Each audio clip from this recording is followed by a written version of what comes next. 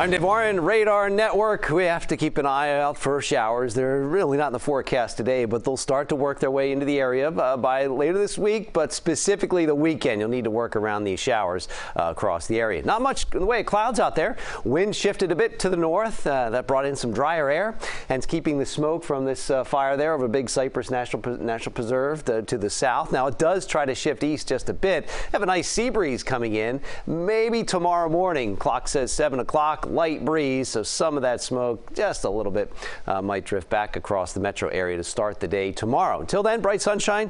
Humidity's down to 39%. When it gets down to about 35, that's a fire weather concern, but the wind's not strong enough there for any type of headlines there to mention.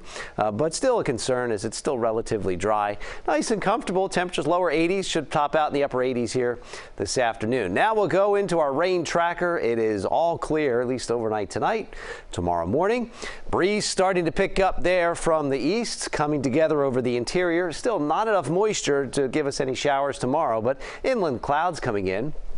Still that east breeze Saturday morning, 7 o'clock, but by the afternoon, just enough moisture around for showers to develop and maybe drift back across the area here. So we start to up the rain chances a bit. Very low tomorrow, but coming up to 20%, mainly over the interior Saturday, around Sunday and Monday. And at that time, the humidity comes back. It'll feel a bit more uncomfortable here. Not the dry weather that we're seeing right now. Mid to low 80s there tomorrow morning, up to about 84 midday. Then we'll peak about 89 degrees in the afternoon with that east breeze. It comes a little earlier, then it drops in the afternoon and evening here. We're keeping it relatively dry tomorrow, but we start to see the showers working their way into the area Saturday. Sunday, more showers around. We'll keep temperatures into the mid 80s with that southeast breeze and low rain chances, but they're in the forecast Monday, Tuesday, and Wednesday.